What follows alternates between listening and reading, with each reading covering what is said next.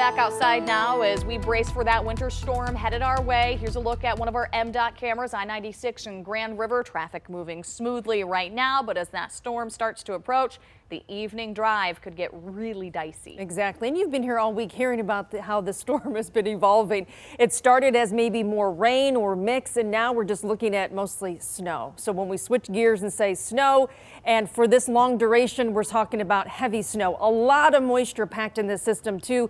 So it is going to be a very heavy, wet type of scenario with the snow. 5 to about 11 o'clock or so, expecting the heaviest snowfall rates within that time frame. Snowfall rates of 1 inch to 2 inches per hour will be possible. My advice to you, if you can get home early today, it's really good choice, because the longer you wait and out on the roads toward the tail end of the evening drive, it's going to get messy. Look at this system, just enormous, and a whole lot of rain to the south with flooding concerns as it heads to the north. And again, we're on the northern fringes of the system. It is turning into snow as it's beginning to push in a northerly fashion. So just beginning to move up toward the I-94 corridor here shortly, and then it'll continue to spread northward through the course of the afternoon.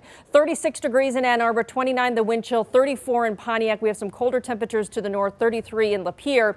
And we know temperatures play a huge role in systems like this. Even a degree movement could be a little bit more rain or sleet trying to mix in versus snow. But right now it looks like temperatures may even back down a degree or two in the afternoon. And that's why we're going to go with the snow scenario. East winds are going to increase. We're looking at winds about 10 to 15 miles per hour right now, increasing after 3 p.m. Wind gusts 35, and we could even see some 40-mile-per-hour wind gusts in combination with the snow coming down. So we talk about the roads and the road conditions this afternoon. As the snow gets underway, of course, the roads are going to initially be wet, and then as these rates pick up after 5 or 6 o'clock, we'll start to see the roads deteriorating. Strong winds come into play, and of course, tonight in the overnight hours, snow-covered roads will be a huge issue.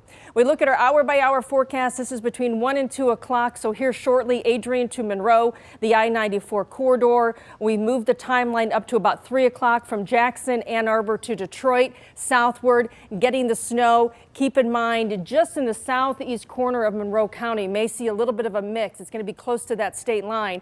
Everywhere else, it's snowing. 4:30, widespread snow for the evening rush hour. This is when we're expecting some of the heaviest snow. And again, clipping the southeast corner of Metro Detroit, maybe more of that messy mix the further south you are. Further north, of course, all snow. This will start to taper off around midnight, 1 o'clock. We'll see the tail end of it, and then we can begin again to clean things up.